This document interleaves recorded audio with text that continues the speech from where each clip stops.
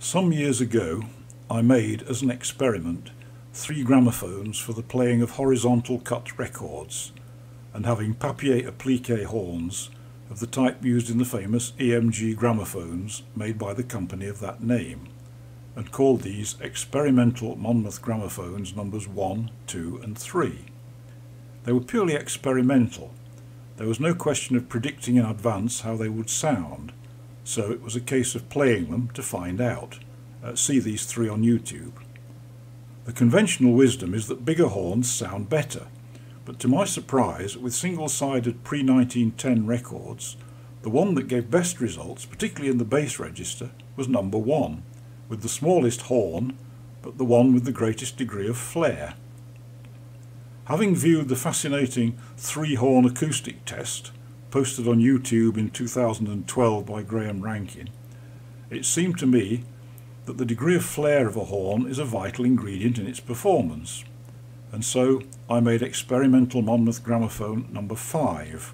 Number 4 was for Pathé vertical cut records, which was simply gramophone number 2 with a widely flared extension to the horn.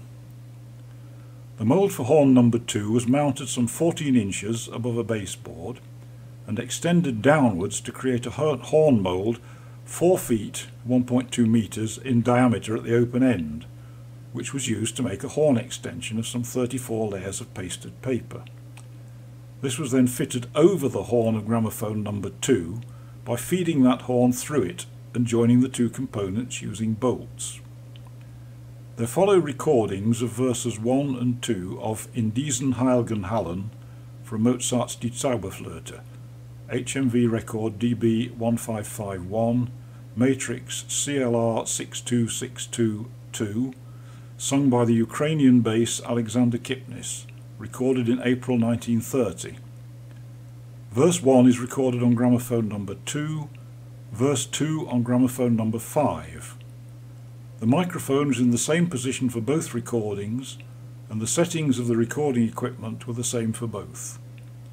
I leave the listener to judge. Personally, I think I came upon the law of diminishing returns.